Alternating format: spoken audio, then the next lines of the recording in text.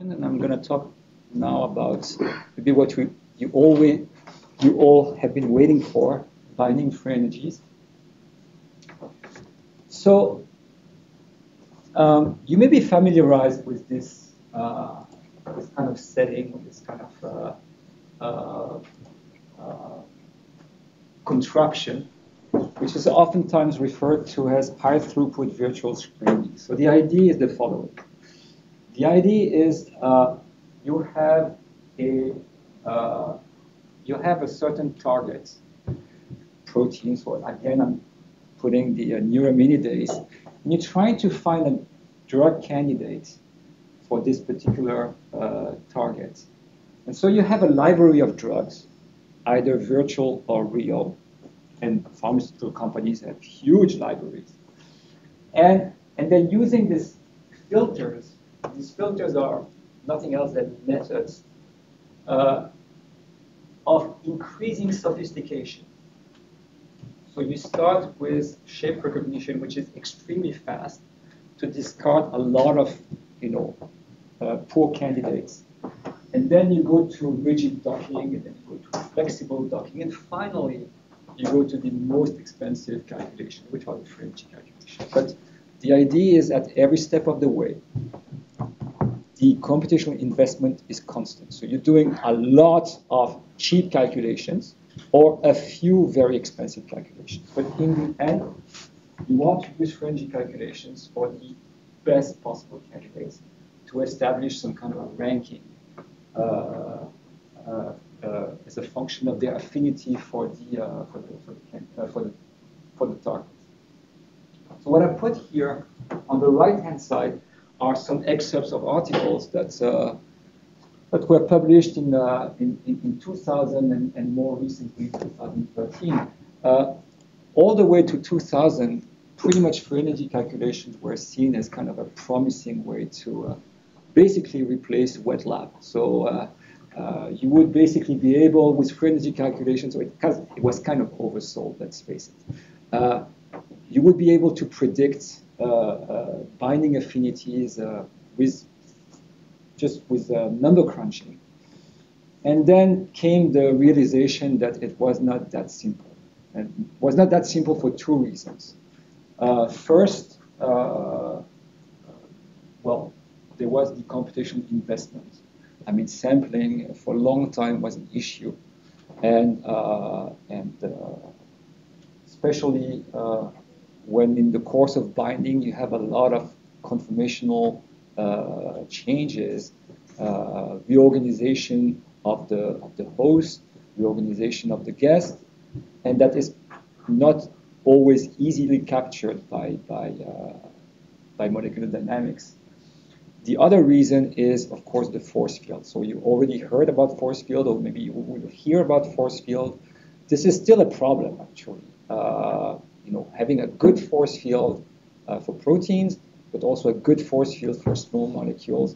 And let's face it, I mean, the force fields that we're using are very primitive. I mean, if you're thinking in terms of the macromolecular force field that we're using, which basically rely on the pairwise additive approximation, so that are bereft of induction effects, and they're very simple in terms of electrostatics. They're just using charges, so it's kind of a problem when you have atoms that have like lone pairs, and so have like a big atomic quadrupole. So describing a quadrupole with one charge is kind of dangerous, to say the least. And then polarization effects sometimes can be very important. So it's true that these force fields are very rudimentary and kind of plague the accuracy of the fringe calculation. So today, even though number crunching is less of a problem, and for different reasons. First, because we have access to more powerful, massively parallel architectures. There are still some issues. I mean, so algorithms have also kind of improved. So you have like variants of FEP calculation. You may have heard of REST. Replica exchange really helped, like for improving the ergodicity of the sampling. We're going to talk about that in the end of the lecture. But force field is definitely a problem. That said, it's important to establish gold standards for this calculation. And these gold standards can be established using, I would say, a paragon for protein ligand binding. And basically, the example that I'm going to show you, we're going to basically sweep under the rug the problem of the force field. So we're going to we're going to assume that the force field comes from God, and in this case, God is Martin Karplus and Richard. So you could think of the protein ligand problem from a brute force MD point of view. And this is a movie from a simulation that was done by Gianni De Fabritis in Barcelona. So they basically run many simulations,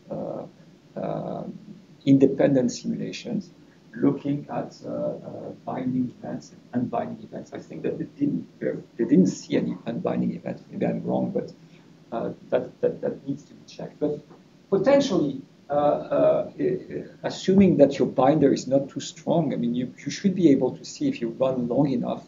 And I think in that case, they were running 500 independent simulation of 100 nanoseconds each. So if you have enough statistics, you should be able to get enough off events, so unbinding events, and on event binding events, so that you can get you can approximate the dissociation constant that you need, which is readily comparable to experiments. So from Biacore, surface plasmon resonance experiment, or ITC, isothermal calorimetry, which gives you the KD. Basically, what we're after is this equilibrium here. So protein plus ligand in equilibrium with the ligand bound to the protein. So what I'm going to show you now is maybe a different way to approach the problem. So not brute force MD, but using free energy calculations in the context of alchemical free energy transformation. So what's the problem? What are we talking about here? So we have a box of water with a protein, and we have n ligands that are floating around the protein, and one of the ligands is actually bound to the protein. So we're going to introduce two probabilities: P0 that the ligand is not bound to the protein, and P1 that the ligand is bound to the protein. So we can rearrange rewrite the equilibrium constant, introducing this P1 and P0 probability, and then we're going to expand them, introducing some configurational intervals. So I'm gonna introduce two subscripts. I'm going to introduce the subscript site and the subscript bulk. So if I say site, it means that the ligand is bound to the protein. And if I say bulk, if I write bulk, it means that the ligand is floating in the bulk far enough from the protein. So as you can see here, we have a combinatorial. So the first ligand is bound to the protein. Then here, the second term, the second ligand is bound to the protein, and so on and so forth. But of course, the ligands are indiscernible, right? So we can kind of factorize and put like an n in front of the integral, because we have n ligands. And we will now also write that the concentration in ligand is equal, because it's a kind of a homogeneous environment, that the concentration in ligand is equal to n divided by the volume of the bulk. I'm going to also introduce this Dirac function, saying that if my ligand is not bound to the protein, I assume that it's lying far away at some position x1 star, so that it does not interact with it doesn't see the protein. And so in the end, I'm getting this equilibrium constant, which includes this Dirac function. As such, I can't do much with it. Certainly from the point of view of molecular dynamics, I cannot do much with it. And I'm going to show you now that we're we can take these two different routes, the alchemical route and the geometrical route, to actually make something useful. So for the alchemical route, because we are in the alchemical chapter, we're gonna look at this equilibrium here. It went a little bit too fast, but so the idea here is the following, and that goes back to original work from Jan Hermans. Maybe I should replay this slide. I want your attention to focus on the thermodynamic cycle here, and also on this little box here. So the idea is we're going to do alchemical transformation. Alchemical transformation, we're going to make the ligand disappear on the left-hand side in the unbound state, the free state, bulk state, on the right-hand side in the bound state. Now, I would like to draw your attention to this little animation, which we call the floating ligand problem. So what's happening is when I decouple, when I do my transformation whereby I decouple, I annihilate the ligand in the bound state. So when I decouple it, basically I kind of loosen the interaction energy, and so the ligand starts to float away. Per se, it's not a problem. It becomes a problem when I want to do the reverse transformation, the creation transformation, because now the starting point is the ligand being far away from the protein, and the chance that when I recouple the ligand to the protein, it will never reappear where I expect it to be, right? Therefore, violating the principle of thermodynamic micro-reversibility. So our philosophy is if you cannot simulate it, restrain it. And that's what we're going to do here in this cycle. So when I put a little 0 here as the superscript, it means it's the free ligand. If I put a star, it means it's a restrained ligand. So what I'm going to do here in this thermodynamic cycle, before I actually calculate the true alchemical free energy, which is the annihilation going in that direction, or the creation going in the upwards direction, I'm going to impose some restraints. I'm going to restrain the ligand in its native conformation, in the protein-ligand complex, in its native orientation, in its native position. So how do we do that? Sorry. So how do we do that in practice? So we have the protein, we have the ligand bound to the protein. We're going to first freeze the conformation of the ligand, and then we're going to introduce some groups of atoms in the protein and in the ligand to define the position, the orientation of the ligand with respect to the protein. Okay. So restraining the position, restraining the conformation, we do that with an RMSD. Restraining the orientation, we do that with the Euler angles, the 3 Euler angles. And defining and restraining the position, we do that with the usual spherical coordinates. So r, theta, and phi, the polar angles and the distance. And only then I can make my ligand vanish in the bound state. And of course, in the bulk, the only thing that counts here is the conformation. So to summarize, I will have to do a decoupling or two decoupling transformations. So I have to decouple the ligand from the protein in this system, right? And I also have to decouple the ligand in the unbound state in this system, the bulk state. Okay, so those are like the green transformation. And then because I have imposed some restraints, so that the ligand is in the native conformation, the native orientation, and the native position. Well, all of these restraints basically contribute to remove some configurational entropy, right? So this configurational entropy actually contributes to the binding free energy. So that I have to take into account. So I need to calculate the contribution due to these restraints. So this is what you have here in orange.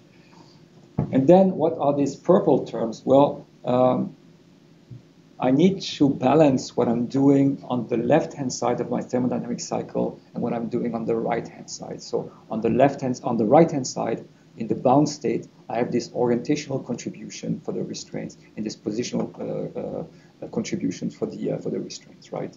For the bulk, well, I also need that, therefore. So what I'm doing is, but in the bulk state, we're just talking about translation and rotation, tumbling of a rigid body in a bulk environment. And this can be calculated analytically. So that's the usual integral of r squared d theta, dr, d theta, d phi, r squared sine theta, and that's it. So I just integrate that. So I introduce the solid angle and so on. And that's pretty straightforward.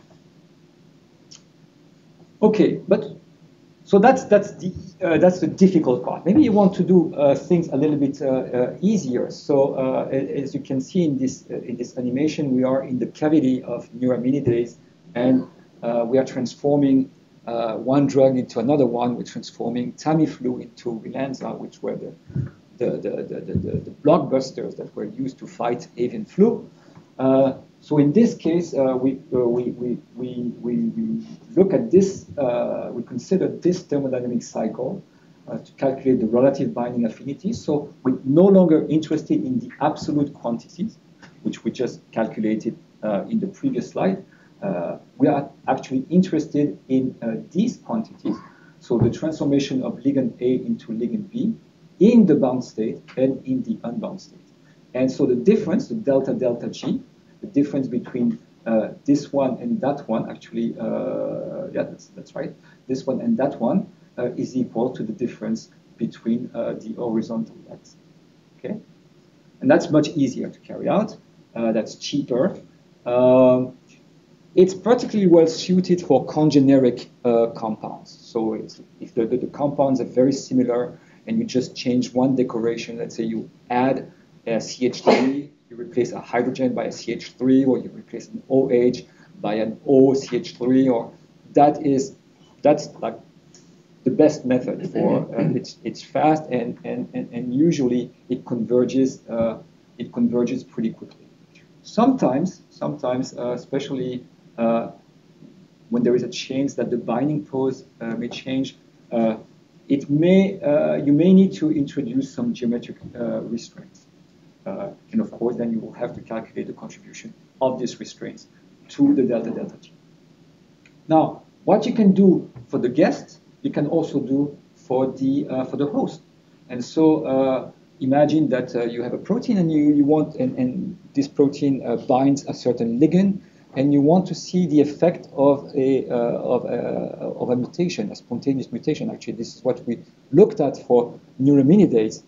Because neuraminidase, well, the virus at some point, by some combinatorial effect, thought that maybe it should change, it should evolve, it should mutate to resist to one of the two drugs. So we found out that there were some mutations, spontaneous mutation, that made it completely, that made Relanza completely innocuous to the virus, but Tamiflu was still effective. It couldn't, actually a single mutation couldn't annihilate the effect of the two drugs at the same time.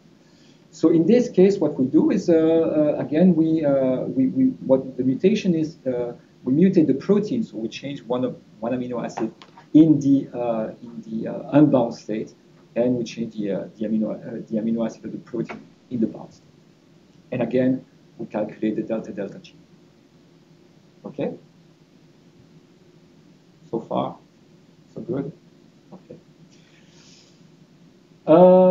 Okay, so now, how about entropy? So this is a free energy calculation lecture, but sometimes you can get the entropy for the price of the free energy calculation, or slightly more. So there's a paper by the Carpus group from the beginning of the 2000s, but they actually take the Zwanzig, Landau expression of the free energy and kind of restate it, rewrite it, and to get the delta S. Now, as you can see, if you do that, and the expression, of course, is a little bit more complicated, but most importantly, you introduce these averages here, this average of U0, and let's face it, I mean, this converges much slower than the average of a difference. So these calculations, I mean, entropy calculations usually are prone to convergence issues because now you're not just considering the perturbation, but you're considering also the entire energy. So it's not just, so imagine that you're doing protein ligand. It's not just about the protein ligand interaction, which is embodied in the delta U. It's also U itself. So it means like the protein, the ligand, and their environment. So in that, you're throwing all the solute-solvent and solvent-solvent interactions. And that converges very slowly. So if you look here, this is the hydration-free energy of, if I remember correctly, of methanol. Yeah, that's methanol. So what you have here is the free energy. And as you can see, after 8 nanoseconds, we have converged after 8 nanoseconds. This is the experimental value. This is what the force field gives you. Force field not quite there, but it's not too bad. But if you look at the calculation of the internal energy delta U of hydration, or of the entropy minus T delta S, you have to invest quite a bit. Of course, I mean, this is still cheap by comparison with big simulations of proteins, but still, I mean, compared to the free energy, you have to invest quite a bit. I mean, we're talking, in this case, of a factor of about 10. It's 10 times more expensive to get, in the particular case, I don't want to make that a rule of thumb, but in this particular case of the hydration of methanol, it's about a factor of 10, the computational investment to get the entropy. There is an alternate route. I think one of the first simulations was done by Ron Levy. And in this case, what you have to do is to run different free energy calculations at different temperature, and then you use the linear approximation. So you calculate the delta S is a finite difference. So basically, the free energy at T1, the free energy at T2 divided by the different T2 and T1. Okay. One of the exercises, I think that's one of the exercises that you will have to do, is to study hydration of a small solute. So this is the case of ethanol, and the way we do it from an alchemical point of view is so we make it disappear, or we make it appear in the vacuum state and in the aqueous state to complete the thermodynamic cycle. So so the setup is very simple. So you have your box of water with your ethanol, and progressively, using lambda, from lambda equals 0 to lambda equals 1, you make it disappear, and you make it reappear. Why do I need to complete the full cycle? So why do I need to calculate, actually, why do I need to do this transformation in vacuum? Does someone have an idea? What's that? The effect of the sun.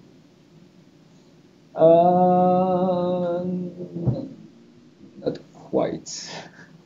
So the summation of all the delta G's have to equal 0. Yeah, that's kind of a tautology. I mean, that's yes, you need to complete the cycle. Yes, that's. But why do you need specifically to do it, to do the transformation in vacuum? You could, for instance, and that's actually hidden in this variable here that is available in NAMD, I'll decouple off, I'll decouple on.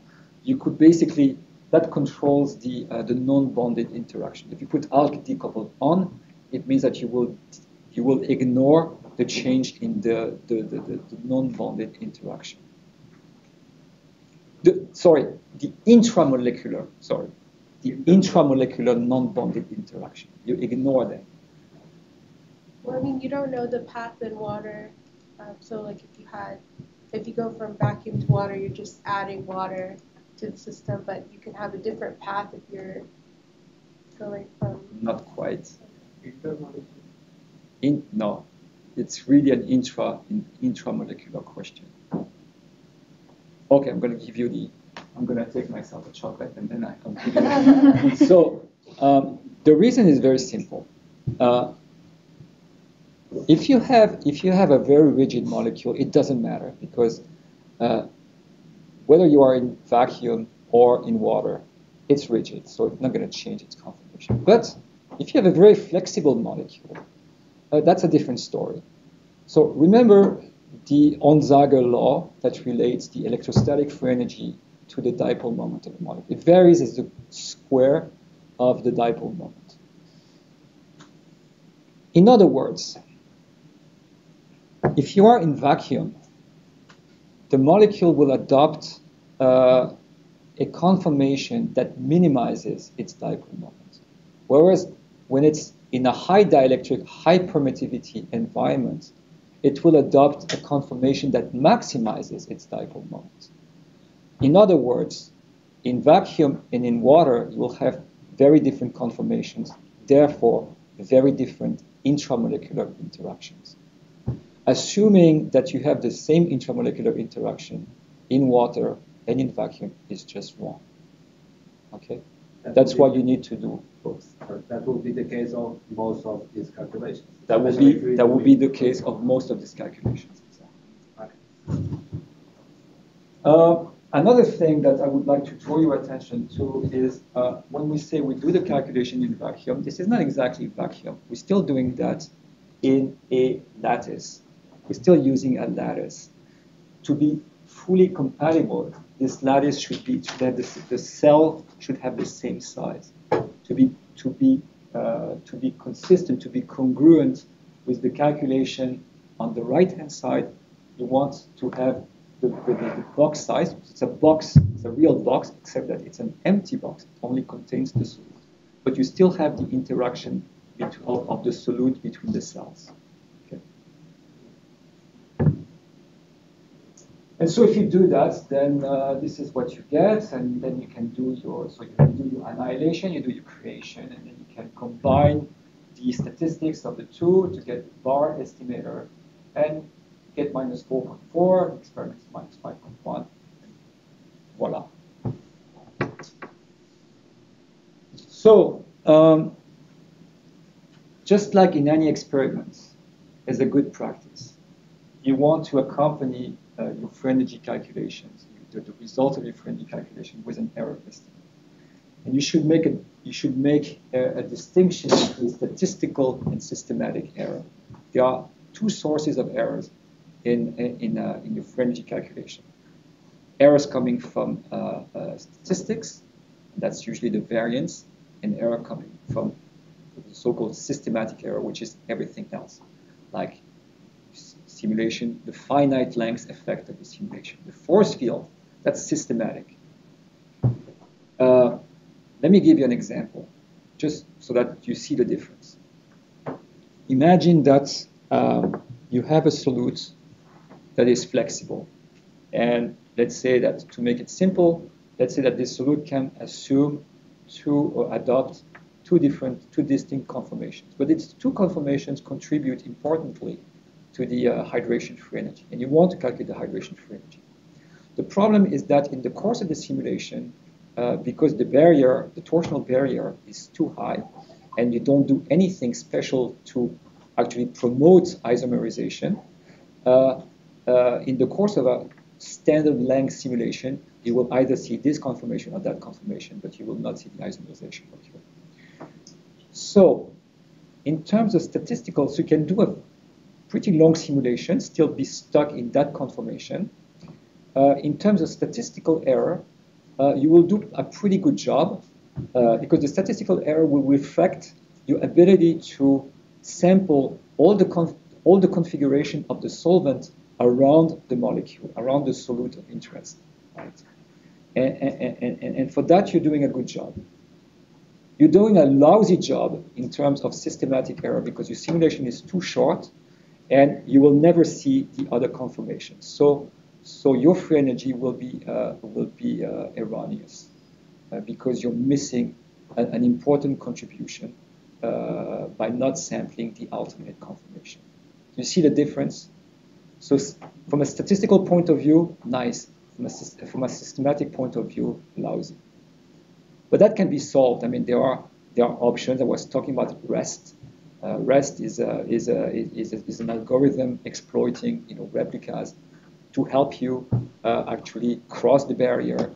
You can use Benoit Roux's boosting potential. So the boosting potential is you do a separate free energy calculation whereby you estimate the torsional barrier and you feed this torsional barrier in the course of your FEP calculation, and so your molecule will keep isomerizing in the course of the simulation. So you will sample those states, and then you just unbias because this is a bias that you've introduced in the calculation. So you need to remove it from the a posteriori. You remove this bias. So there are different ways to estimate the systematic error. I don't want to go into the details, especially we don't have much time. But I'm more than happy to answer questions this afternoon if you're really into this. You want to stratify. Now I think that you're all convinced that you need to stratify to reduce the variance and improve the overlap of your ensembles, and you want to combine forward and backward simulations to reduce the variance and get the maximum likelihood estimate. Last thing, this is a very good example. I wanted to show that because this plugin exists because of you guys. This was born actually in a very similar workshop in Atlanta, and the combination of having a heterogeneous audience of experimentalists and theorists allowed to do that. We had people from experiments, and they were very interested in free energy calculations, but they didn't want to know the fine detail of the free energy calculation, and I can understand that. I mean, this is your job, this is my job. We have different jobs, different specialties, but they wanted to be able to predict the effect of alanine point mutations, which you can use. They are called in general alanine scanning experiments. You can use them in the context of protein substrate binding. So in this case, you mutate in the protein some residues that are interacting with the ligand and see what are the important residues contributing to the binding. Or you can use them in the so-called TSAs, thermal shift or assays,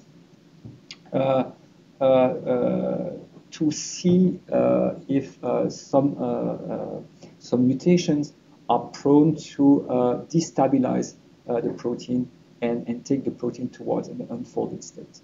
So what we did is we actually built this piece of this plugin that is now part of VMD, and you can just enter your PSF and PDB file, and then you select the amino acids that you want to mutate, and it will prepare all the calculations. You just have to run them, and afterwards it does the analysis, and it will show you. Will have like little flags. It will show two things.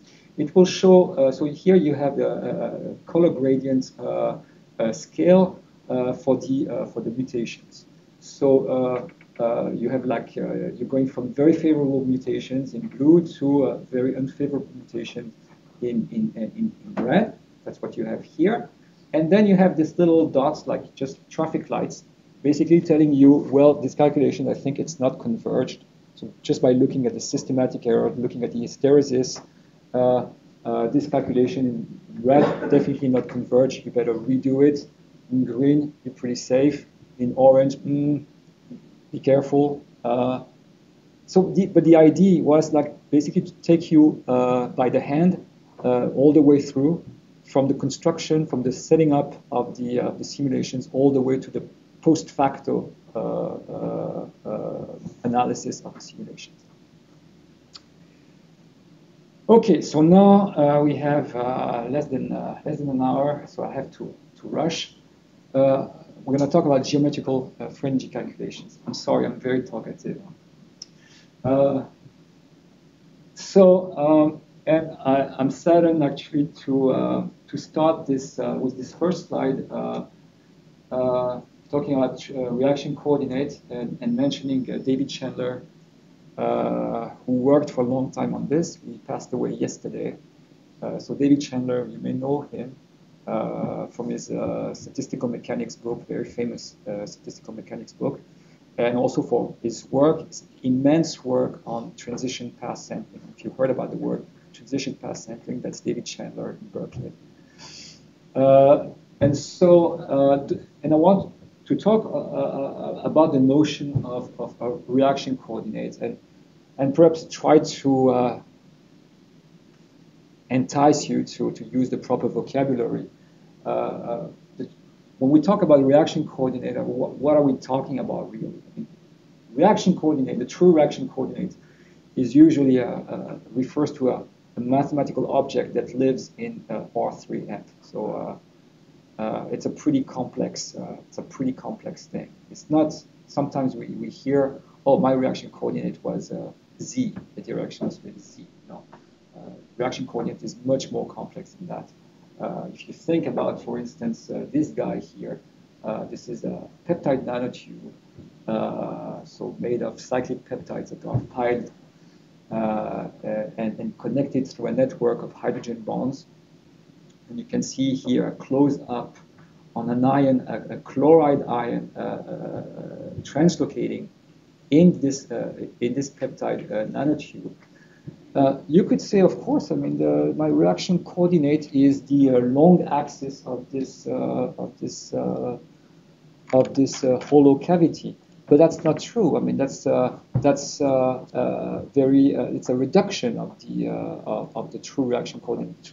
There are many other degrees of freedom that participate to this reaction coordinate, chief amongst which the coordination of the ion by the different amino groups of the cyclic peptides that really contributes to the free energy, right? So you can make your reaction coordinate model a little bit more sophisticated by, instead of considering just the long axis, you could also consider the radial direction. The reason you want to consider the radial direction is very simple. If you use just the long axis, but you want to drag reversibly the ion along the long axis of the nanotube, right? But at some point, it will be chelated by the amino groups, and these amino groups will kind of thwart kind of hamper the diffusion in the nanotube.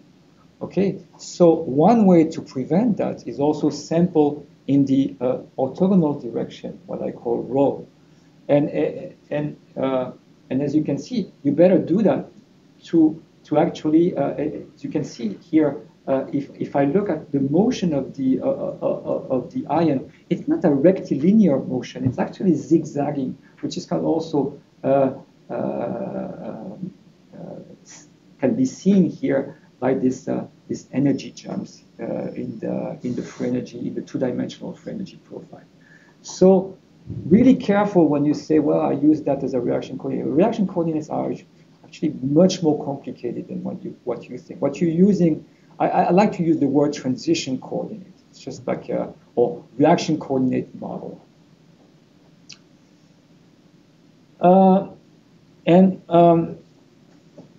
Why are people like David Chandler very adamant about the use of the proper vocabulary? Well, there is one reason.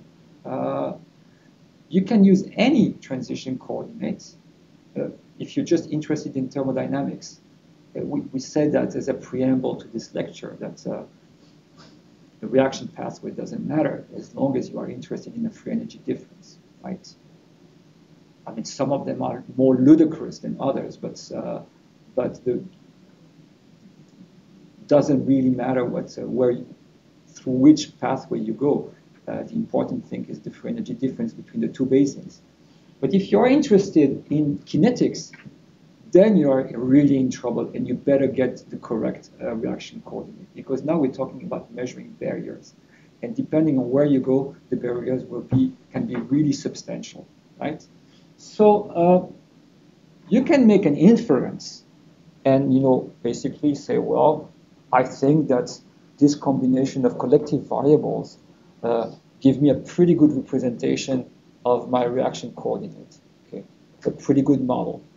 Okay, and then you calculate your free energy profile, and now we're going to verify a posteriori that my guess was a reasonable one, and this is what we call a committer analysis, and that's also from David Chandler. So the idea here is to run a series of molecular dynamics simulation, and we're going to consider different values of psi, of my reaction coordinate model. So I'm going to place myself here. That will be 0.469. I'm going to place myself here, 0.49. That's really on the top of the barrier. And I'm going to place myself here. And so, as you can see, when I'm on the top of the barrier, I really have like a nice distribution. Whereas when I'm slightly on the left, it's completely shifted to the right. And when I'm here, it's completely shifted to the left. So basically, when I'm on top of the barrier and I'm shooting many trajectories, I have an equal chance to go either on the left or on the right. If I'm slightly on the left, then I'm going back to the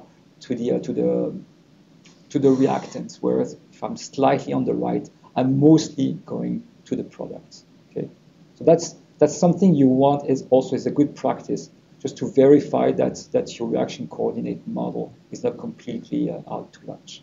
Okay.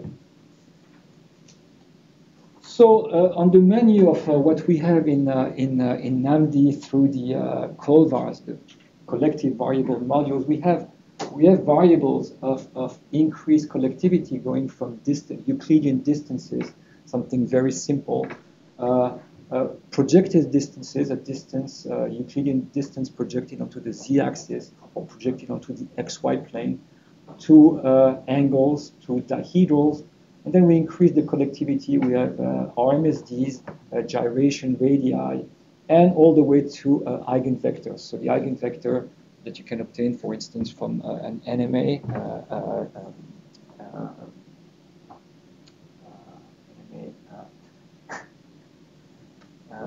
network. No, it's not NMA. It's ENM, or elastic network model. Sorry. No, but NMA is. What's NMA? No more. No more. That's sorry. sorry. It's Alzheimer. So one thing that you have to be very careful or pay attention of is these variables, like RMSD, are highly degenerate variables. So think about it in terms of the so-called folding funnels of Peter Walliness. You can have very different conformations. An RMSD is a scalar, but for one particular value of this scalar, you can have very different conformations. So in terms of sampling, you really have to pay attention to what you're doing. I mean, I'm not saying that you shouldn't use these variables, but you have to know what you're doing.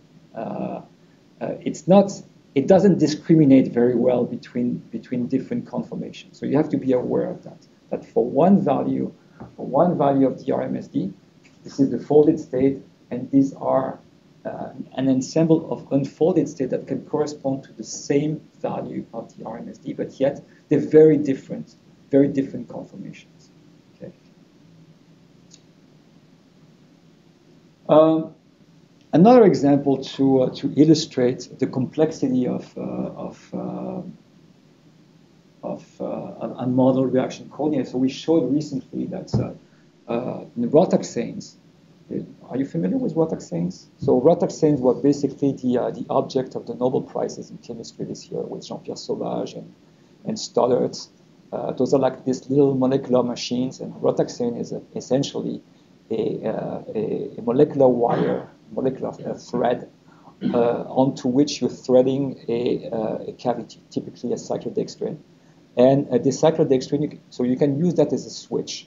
And so the idea is you have stoppers, and you have stations, and then so along the wire, and in the middle usually you have like a group. So if you have like a cyclodextrin, the cavity of which is highly hydrophobic, so in the middle of the thread you're using like a bipyridinium, which is like a highly charged group, and so it doesn't like to go over it because it's like an unfavorable interaction. And so these rhotaxanes, these little molecular switches, can be activated through different ways. They can be pH activated, they can be temperature activated, they can be photon activated, and there are different rates, of course. You have like these barriers to cross corresponding to the unfavorable interactions. But what we saw is that as it moves along the thread, it's not just like pure translation. It's a translation and a rotation at the same time. And if you're trying to just simulate the motion of the cyclodextrin along the thread in terms of a pure translation, it's going to be very hard, because you're assuming that you're basically assuming that you're averaging the rotation of the cyclodextrin. And that's not prone to happen, depending on the nature of the cyclodextrin. So you really have to introduce another collective variable to do that. The same thing for something as simple as this small peptide. I'm going to see that in a minute. This is decaalanine. And if you really want to study the unfolding of the complete unfolding and refolding of this decaalanine, you better increase the dimensionality of your reaction coordinator. A simple end-to-end distance is not enough. Yes? If you want to simulate one of the cases where you have actually like the reaction coordinates in 2 dimensions, do you have to simulate with two reaction coordinates, or can you like? It's one reaction coordinate made of two collective variables.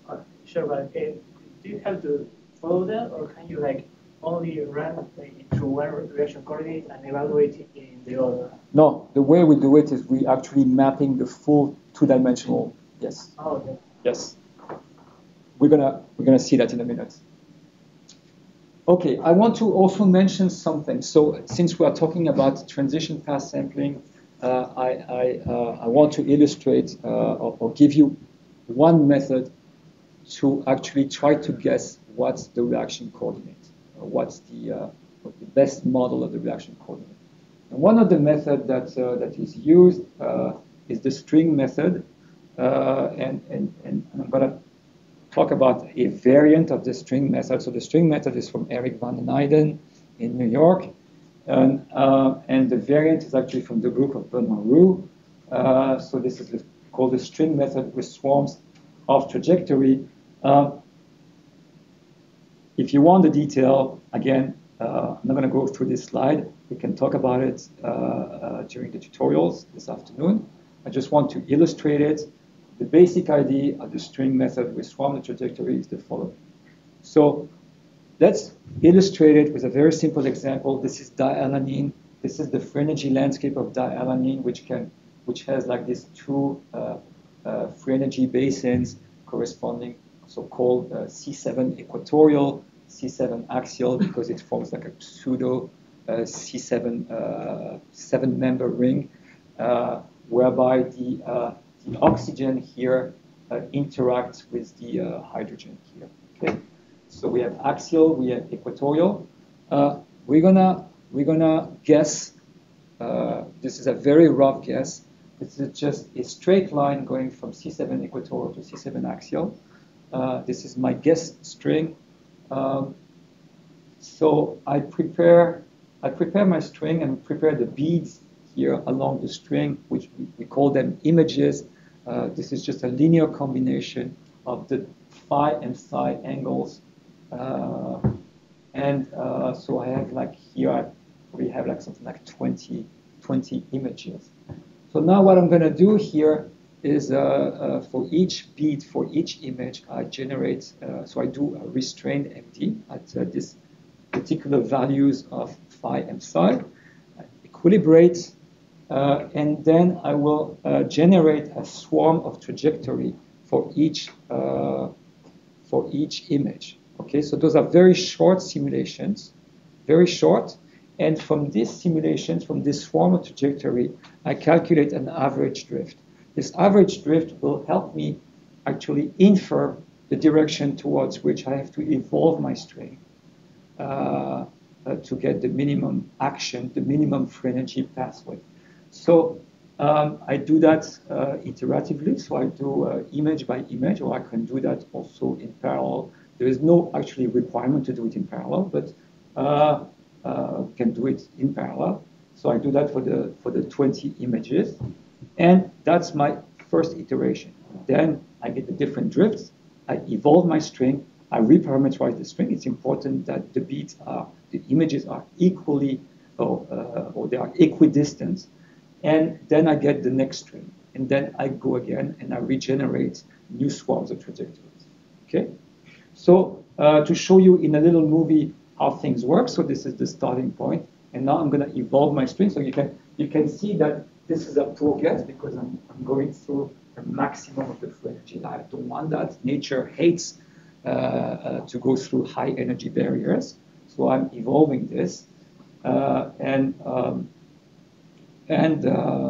slowly but surely it will actually go through. It will find a passageway that corresponds to the minimum effort. Okay. And yes. Can I just make a short question? You mentioned that for each beat you do a restraint simulation, or is it just a regular simulation? Yes, to prepare them, just to prepare it. And now, I mean, the master is back, so this is actually no, not yet, not yet. So yeah, what do we do with that? What do we do with this string? So I have my string, so it's optimized now. Well, I have some variables which are called path collective variables, and that has been cooked up by the Parinello group to basically follow the string and calculate the free energy along the string. Now, you have to be careful because so we try to follow the string, but depending on the shape of the string, maybe we can go astray and far actually from the string. So there is a secondary variable that you can introduce, which basically you can see as doing sampling in a tube that embraces the string, and that kind of you can see that as a zeta. You can see zeta as a restraint to prevent sampling to go too far from the string. So you basically generate a two-dimensional map, right? And then you integrate in the other direction to get the free energy along S, the actual collective variable for the string. And now, not yet. So this is our string, and this is the kind of free energy profile that you get. I just want to emphasize again that when you're just interested in a free energy difference, it doesn't matter which pathway you choose. So if you just take a two-dimensional free energy map, if you do a real free energy calculation in 2 dimensions, phi and psi, and you integrate between the two basins, you get 2.5 kcal. And it so happens that if you do the path collective variable, you also get a free energy difference of 2.5 kcal.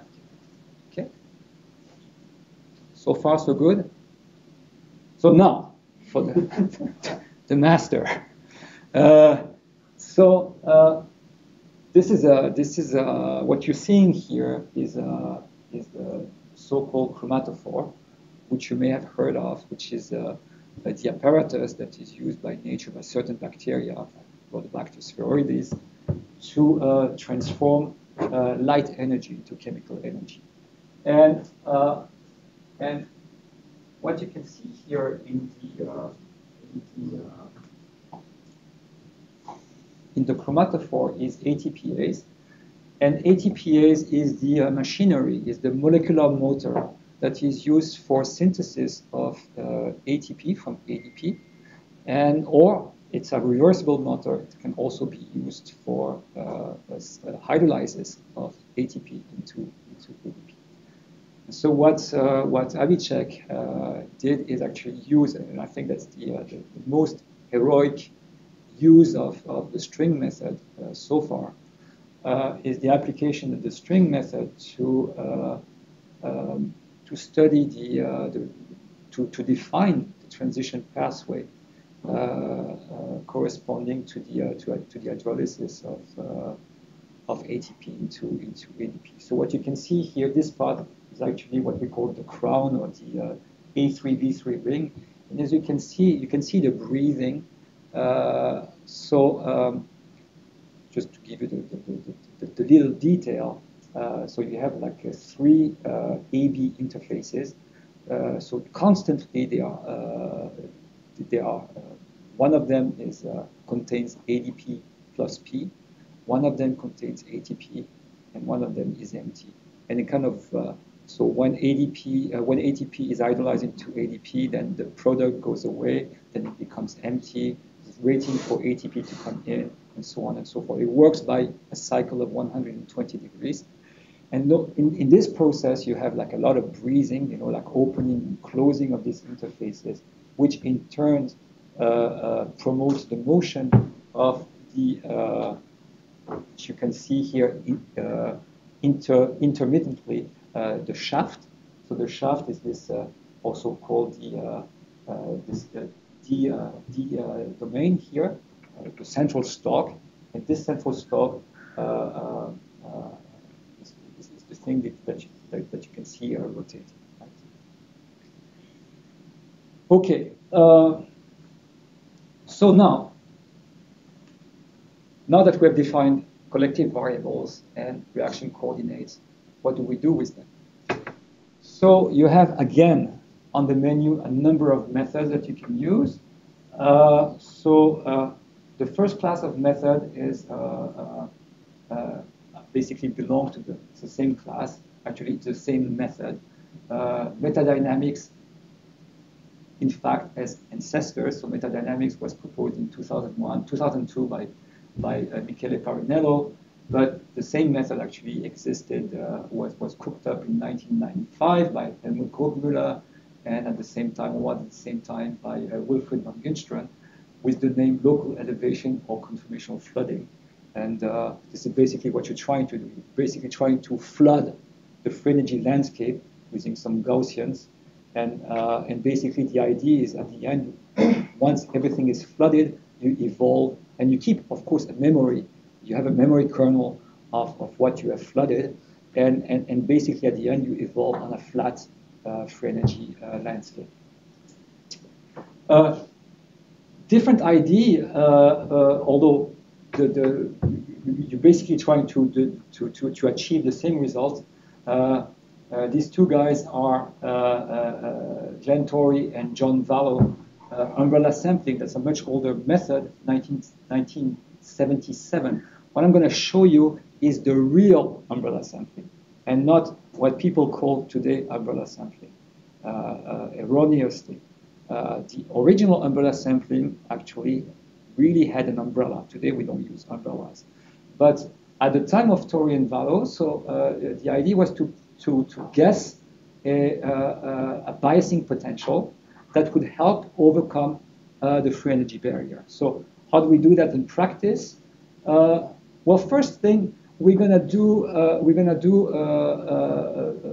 the Vallow and Card idea of 1972, which is essentially the same thing, the same idea that I was mentioning for perturbation theory, which is stratification. We cannot just do a simulation for the entire pathway. That would be like too large, too long. So we're going to just cut the reaction pathway into windows. And these windows have to overlap. And I'm going to say why in a minute. Okay, so that's the first stage. So we're going to define windows. And we're going to confine sampling in these windows by means of a harmonic potential on each side, by means of a wall. Okay? And now the second part is to define the umbrella. And the umbrella should be exactly, but you have to guess that, should be exactly the negative of the free energy. So that when you add the biasing potential, when you add the umbrella to the actual force field, then the result is a flat free energy landscape. And again, the idea is to evolve on a flat free energy landscape guided by the self-diffusion properties of your system, right? So once you have that, then you can recover. So you get your biasing. You basically histogram. It belongs to the histogram class of method. And so once you have that, so you have your biased probability distribution, and you recover the free energy by taking the logarithm of that, and whatever biasing potential you have introduced in your calculation, you have to remove it from your calculation. Now, why do we need to have this overlap between windows? Because we're dealing with the free energy, and the free energy is defined up to a constant. So it's very possible that when you recover the free energy in window 1, you'll have something like this, and in window 2, you'll have a jump, the second part of the free energy, and then maybe another jump. So you need this overlap region to actually paste things together, which you can do by hand. You can write a little program that will minimize the curvature in the overlapping region, or you can use the so-called Fehrenberg-Swenson equations, which are self-consistent equation, also known as weighted histogram analysis method, or WHAM. For your information, if you heard about M-bar is very similar to WHAM.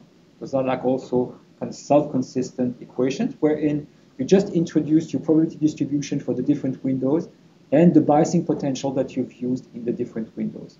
And you bootstrap that with one free energy difference, and then you solve iteratively these equations. So that's the real umbrella sampling. Now, what people call today umbrella sampling is a super stratification of the reaction pathway. Now we're going to use tons of windows, very small windows usually. So if this is a distance, we're using like maybe 1 angstrom windows that are also overlapping. The reason you use these very small windows, then you don't need to define an umbrella, because within one window, the free energy difference, I mean, if you look at the change in free energy, it's less than kT, so it's something that you can easily sample with Boltzmann sampling, right? So the only thing you have to do here is just introduce the confinement potential, and that's enough. And then you feed that to the WHAM equations, and you're good to go. Another method that I want to talk about, yes? Because back in the day, how did people perform effectively, like now, of course, continues to define the stratification? So there were intermediates. I mean, there were variants of the umbrella sampling between then and now. I mean, for instance, a good example is Martin Karplus, 1997, with an adaptive umbrella sampling. So it was still the idea, the Torrivallo idea of guessing the umbrella, but guessing it iteratively. So basically running a simulation, getting the probability distribution, and seeing if you get a uniform, because that's ultimately that's the criterion. What you want to have is when you add the biasing potential to the force field, you want to get a uniform probability distribution across the window. If your probability distribution is completely skewed, it means that you completely messed up your guess of the biasing potential. And so iteratively, they just modify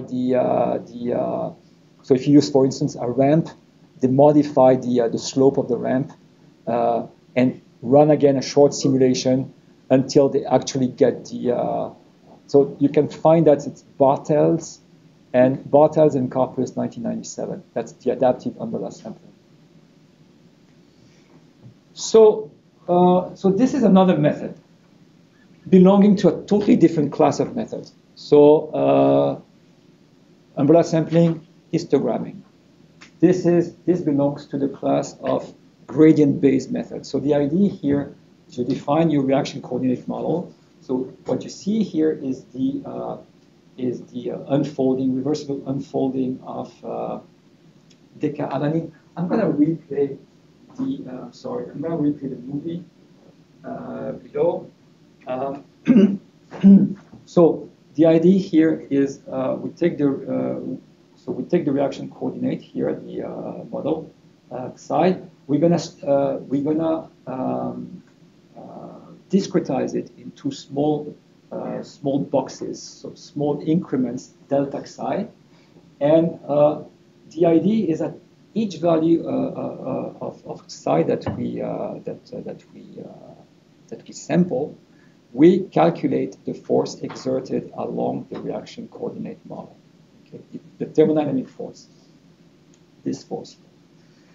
And so we basically we just increment a counter, saying, okay, we've been to this value, we stopped at this value of psi, and this was the value of the force.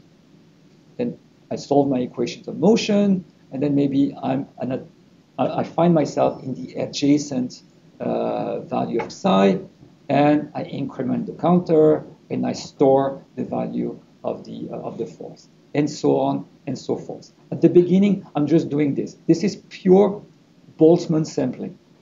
At some point, I will reach a certain value, a certain threshold for the number of samples per bin, per value of psi. Then I calculate this expected value. And that expected value of the force, by definition, is equal to the gradient of the free energy. Right? And that will help me overcome the free energy barrier. That's what you saw in the movie. I mean, maybe it was a bit too fast, but so at the beginning, I'm in this little valley here, doing Boltzmann sampling. Then I'm applying the bias, and boom, I end up in that region. And then progressively, things arrange themselves, and I converge towards the free energy, the actual free energy profile, with a so-so uniform sampling. If you want to make an analogy, so metadynamics will be flooding valleys with Gaussians. This will be, you could see that as a bulldozer crushing snow until you have like a flat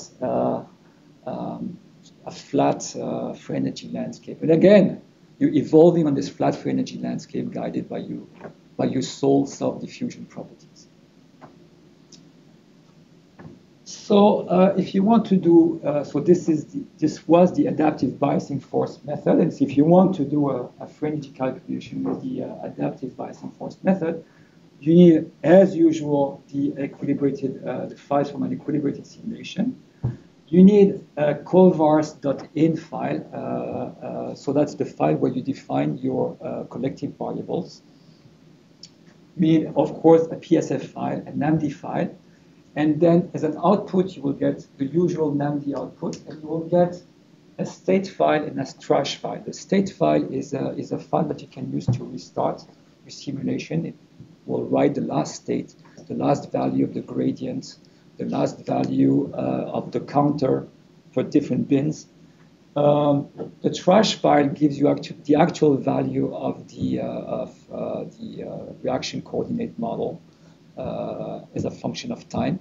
You can also add the value of the force acting along the reaction coordinate model.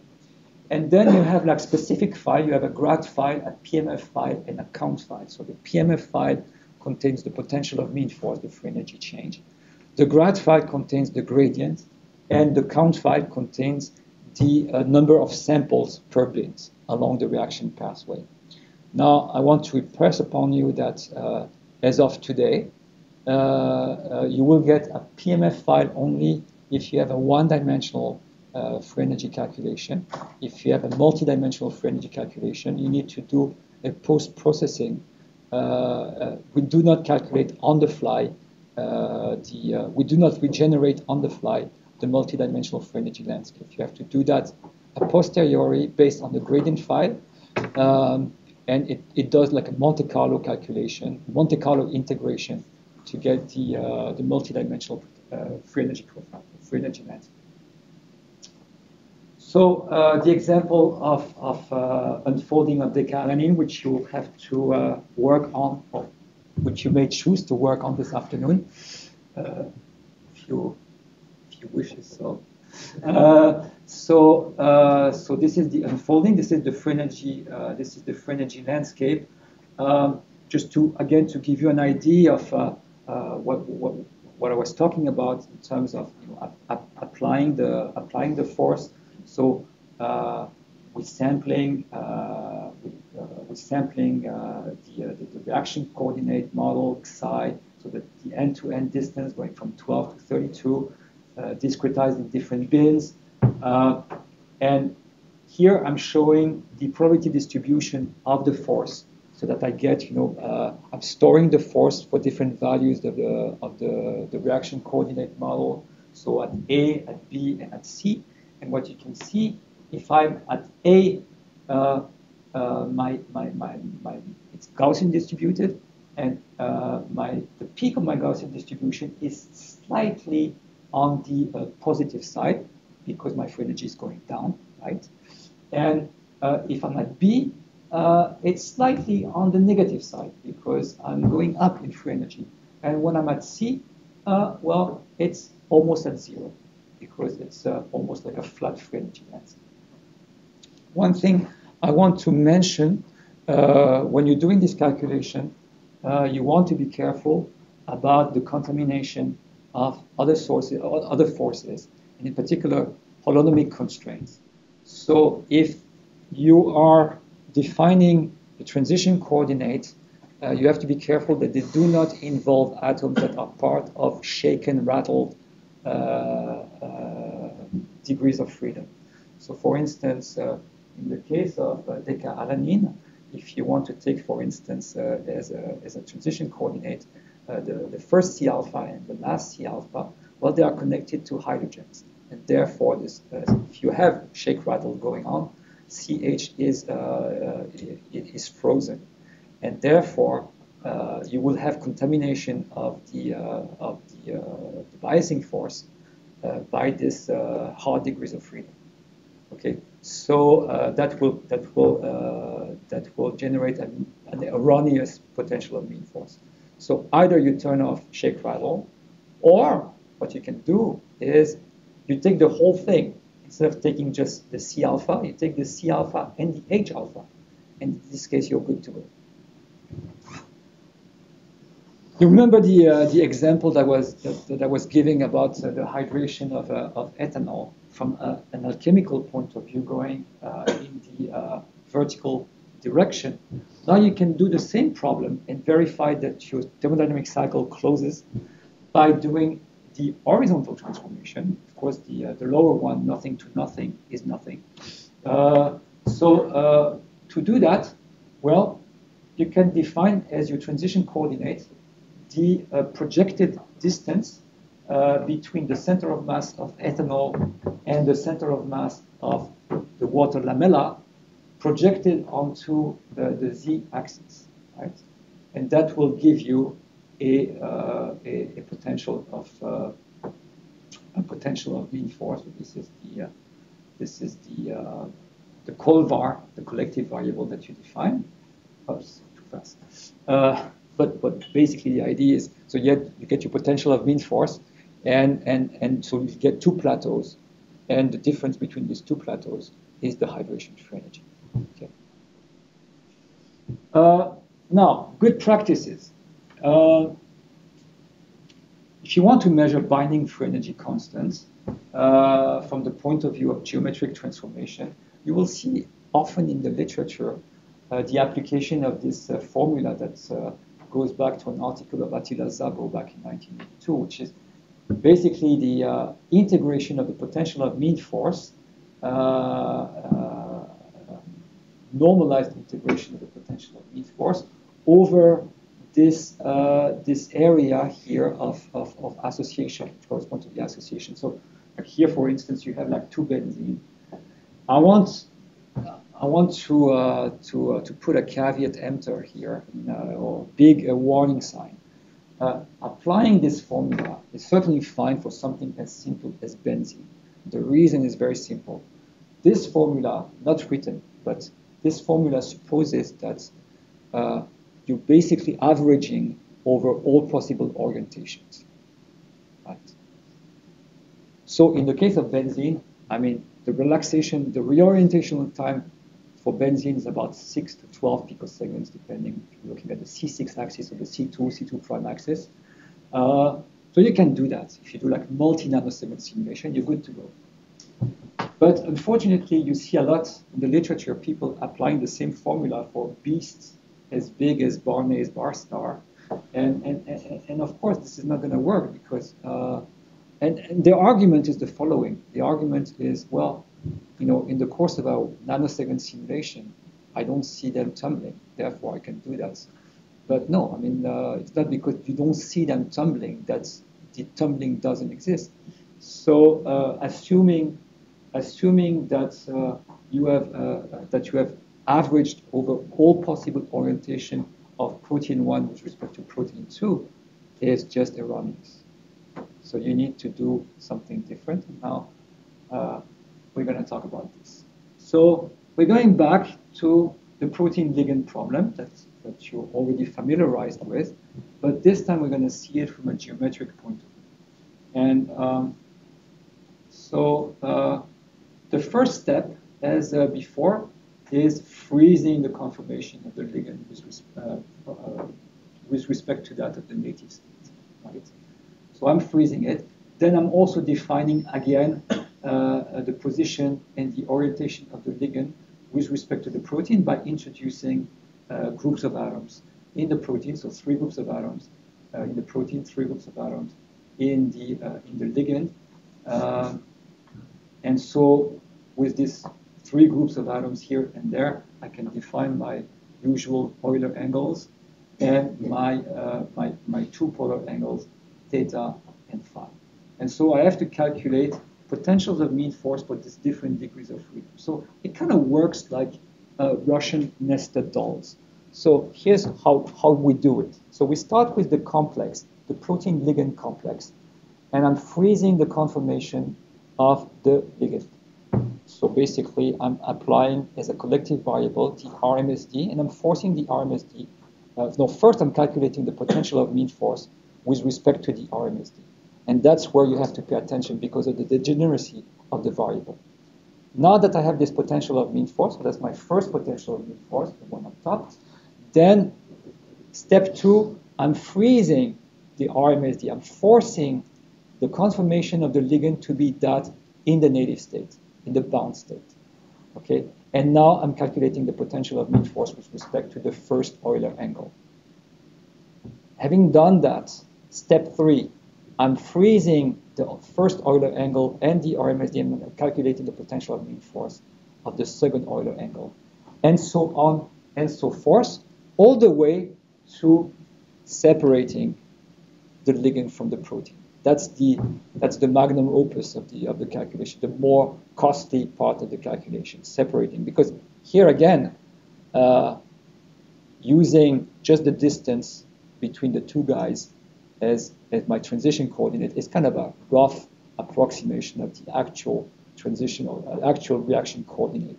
I have all these other degrees of freedom that are kind of thwarting impeding the separation, and namely all the favorable interaction, the salt bridges that exist between the ligand, the hydrogen bonds that exist between the ligand and the protein. Okay.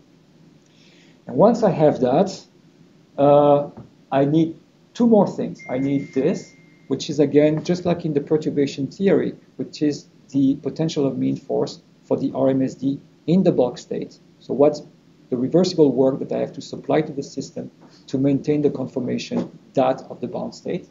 And then I have these analytical terms corresponding to the translation and to the rotation of a rigid body in a bulk environment.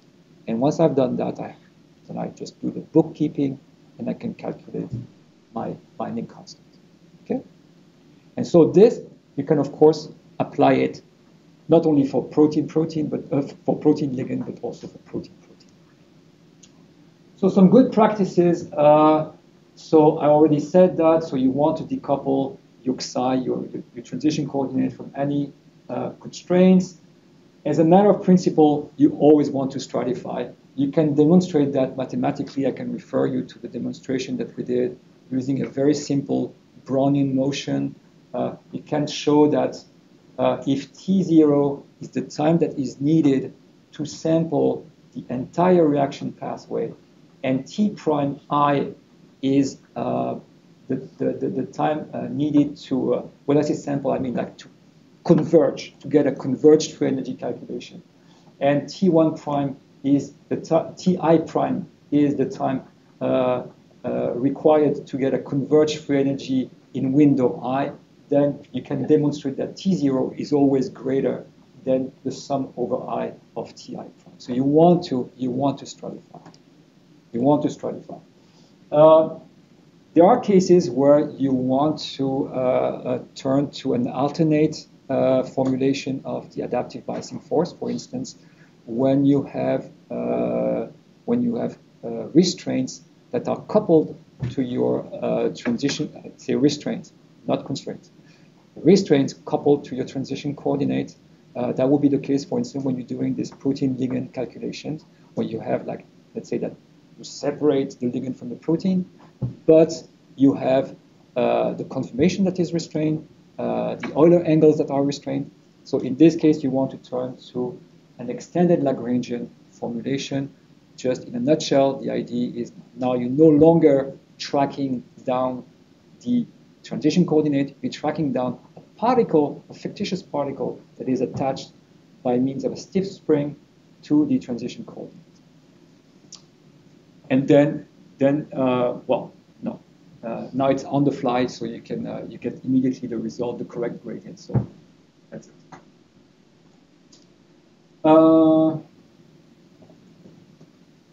Yeah, so that's for the on the fly. I will pass this slide. It's not useful.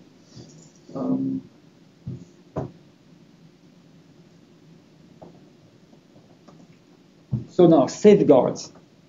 When you do this free energy calculation, I told you that these ABF calculations, I told you that you want to stratify. So it means that you will generate for different windows, you will generate different gradient profiles.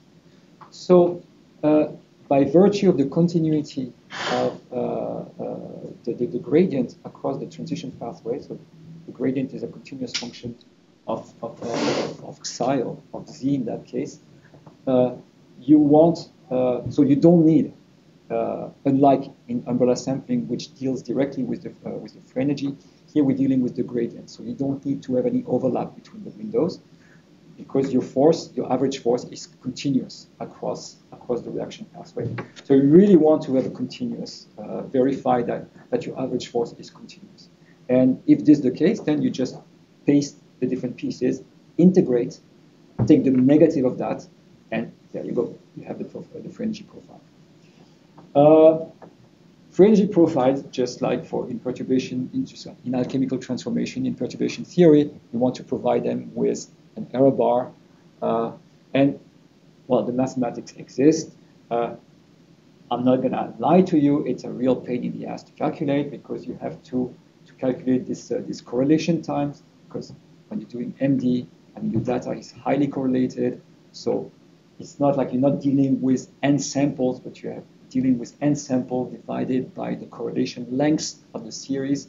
So, but there are tricks to do that. I mean, it's not like you are completely abandoned in terra incognita. You know, there are tools to do it, but it has to be done. I mean, it's just something that you want to, when you provide your free energy profile, you also want to provide error bars. One way to assess convergence of your free energy calculation, it's a cheap trick, but it's pretty informative. Instead of running a very long simulation, a very long free energy profile calculation, break it into subruns, and just say that my last subrun is the converged one. Just making this assumption, and then you calculate the RMSD on the gradient with respect to the previous subruns. And so if you have something that is like that decreases asymptotically, then you can say, I'm probably like in this case, it's a pretty good shape. If something that goes like this, not so good. So probably I need some more sampling. Okay. What about non-equilibrium work, computer experiments? Can I have 5 more minutes? Is that okay? So what about non-equilibrium work experiments? So I mentioned that at the beginning. So you can reconcile non-equilibrium work experiment with free energy by virtue of the Jarzynski identity, which relates the free energy to an ensemble of realization where you're pulling experiments. On the paper, it converges formally. In practice, you want to be in a near equilibrium regime. That's very important. And you need to run quite a bit of independent simulations to get a good estimate of this. Just like the bar estimator, you have the Crookes theorem, which does pulling in both directions, and you can combine the two simulations to get a better estimate of your free energy, just like a Bennett acceptance ratio. I'm going to pass on that. I'm going to go directly to more interesting things. Ongoing developments, I need to mention that, very important. So you remember I was mentioning some of these calculations are plagued by ergodicity problem. Like for instance, you are stuck in one conformation, but the problem is that other conformations are important for your free energy. So what you can do is the following.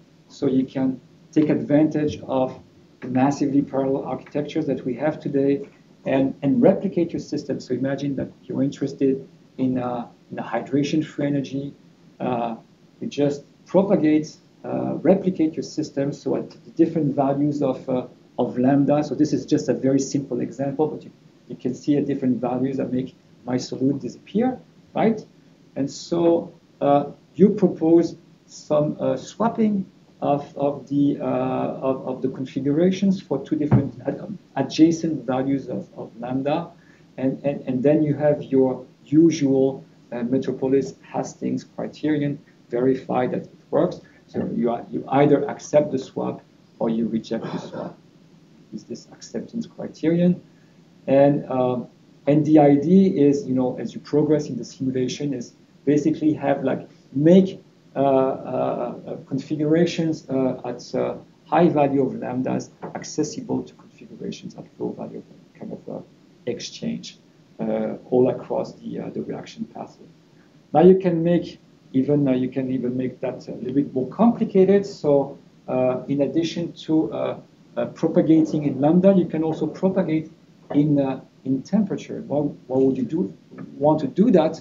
If you want to calculate entropies, for instance, using what I was mentioning before, the derivative of the free energy with respect to the temperature that gives you the variation of entropy. So, and again, here you can swap.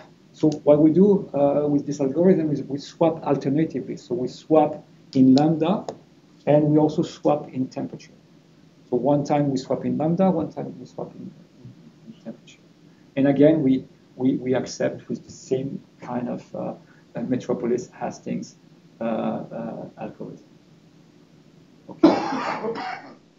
So all of this is available, by the way, in NAMD.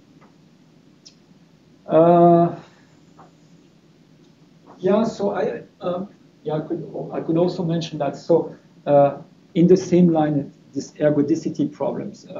So imagine that you want to progress. That's basically the problem that I already mentioned with the peptide nanotube. Your transition coordinate is psi. You want to progress along psi, but you have this orthogonal degree of freedom. That's kind of a problem. You have this hidden barrier along zeta. You're working along. I mean, your ABF or your umbrella sampling is helping you alongside to go up the hill, but remember this formula. You have this ensemble average at constant psi, and at constant psi it means that you have to sample not only this value for one value of psi, but you also have to sample that value. And the problem is that you have this high barrier. So what can you do for that? Well, one way to solve the problem. So if you use just one walker, you're basically staying in one valley and you're stuck in that valley, right? So the idea is, so it will never, I mean, crossing the barrier would be a super rare event. So what you really want to do is actually propagate replicate that walker. And so now you have multiple walkers living their happy life on the free energy landscape and exchanging information every now and again about the surface, about the gradient that they see, right? And then you can even make it more complicated introducing some Darwinian selection rules. So we kill the bad ones and we promote the good ones. So the bad ones are the ones that don't diffuse very far, and the good ones are those like really covered a good stretch of the free energy landscape. I think I want to stop here. Do I want to stop here? Pretty much, yes. I mean, we can talk about it this afternoon. I had one extra slide about going beyond the thermodynamics. I mean, now we can also use these free energy calculations to do kinetics. So for this afternoon, this is what you have on the menu. I just want to say one word about that. You have like some very basic introductory material, one for geometric calculation with ABF, one for alchemical calculation. I know I was eavesdropping yesterday, and I know that some of you are interested in binding free energy. There is one tutorial for binding protein ligand binding free energy, but if you've never done any free energy calculation before, I would highly recommend that you don't go here, because then you will really hate me. Just go there first. I mean, you don't need to do the whole thing, but just do one or two exercises in this one and in that one. This tutorial is protein ligand binding free energy from the 2 points of view, the geometric route and the alchemical route. And finally, this one is a little bit more advanced. That's using the string method. So it has 2 parts. The first part is actually finding the transition pathway, and the second part is calculating the free energy along the transition pathway. Yes? If you don't know the reaction coordinate, but you know that you can represent it by 2 dimensions, is it more convenient? If you're only interested in saying calculating the barrier height, is it more convenient to do the 2-dimensional dynamic study or something like an ABF, or to do? Yeah, well, in this case, you're going to compare actually the real thing, because David Chandler showed in 2000 that for dialanine, the reaction pathway, at least in vacuum, the reaction pathway, the reaction coordinate, the real reaction coordinate is 5 psi. And you're going to verify that you can also use like transition path sampling, and that it gives the same answer, right? And the times it takes to simulate? Well, Avicii could tell you that doing like Schwarzschild trajectories, I mean the string with Schwarzschild trajectories is extremely expensive. So in this case, it's not really worth it. It's more like a proof of concept. But for more complicated reaction pathway or more complicated free energy landscape, for instance, the example of ATPase, that was done, I didn't say that, but that was done with 392 Cartesian coordinates. So that's a different story. So imagine the size of the dimensionality of the space. So in that case, yes, you have to do that. Yeah, you cannot do a ABF umbrella sampling because you are discretizing your transition coordinate. So you would have to fill these little boxes. So when it's one dimension, you feel like like it's pretty easy, pretty fast. Two dimension, now you have like all these little squares. Then in 3D, there are all these little cubes. After 3D, it's pretty much toast. So then you really need to do transition path sampling and then do a reduction projection into 1D with something like the string method. Yep. So in replica exchange, Yep. so how do you swap the two systems? How do I what? Now, what is the criteria to swap the system? To swap. Oh, it's completely random. So what we do is we select in the process. So we have these different boxes, these different replicas that are run for different values of the Hamiltonian, or different values of lambda, right? And so we just select randomly a pair of boxes, but adjacent boxes, and we propose a swap. And then with the Metropolis Hastings criterion, we either accept the swap or we reject the swap. What is the criteria to accept the swap? Oh, it's just energy based on so the energy of the box with so you have to. It's a combination of the configuration of box I and the value of lambda I, the coordinates of box I and the value of lambda j, the coordinates of box j and lambda I, and the coordinates of lambda j, coordinates of j and lambda j. So that's you have like energy for this, the energy for this four combinations. You mean that if they are in the same state of energy, then they are going to have the same conformation? Pardon me? If they are in the same state of energy, then they are going to see the same conformation. Conformation. The three-dimensional space, orientation or something. They belong to same energy bit. That's what they're No, they have different energies. Why would they have the same energy? Then we cannot solve that. They should be in level with the energy. Then the probability goes 1. So Are you afraid of the acceptance? Yes. Yeah, well, that's why. No, that's why we choose contiguous boxes. And again, we this is the same problem as what I was mentioning at the beginning. You need your perturbation to be a perturbation, not a huge change not like a substantial change in of your system, right? So that's why you need. Yeah, it's important. I insist that the it has to be adjacent boxes. It's not like lambda equals 0 and lambda equals 1. That, of course, your acceptance rate will rapidly tend towards 0. that's a rare event, right? Yeah. And if you go with respect to temperature swapping, Yep. so how do you scale the temperature with respect to your sample? How do I scale the temperature? Is there any factor which brings the number of temperature range with respect to the case of problem? Suppose if I take theta. Yeah. So the choice of the temperature increment is actually a problem. Well, it's a problem. If it's too big, then the linear approximation for calculating delta S is no longer true.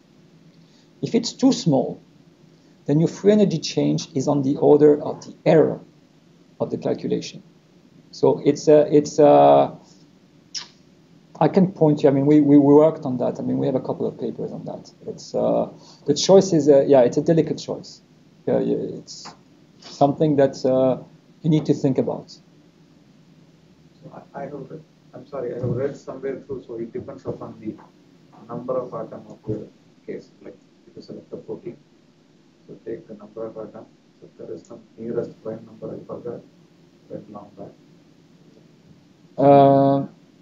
Well, to tell you the truth, I mean, we haven't done protein yet. We still at the level of very, very small solute. I mean, when it comes to calculate the entropy. So we've done very modest methane dimerization. We've done ethanol hydration, but still, even for these guys, it's very delicate choice. I mean, for the reason I was mentioning, like too large is not good, too small is not good either. And you have to find a regime of delta T that is kind of acceptable.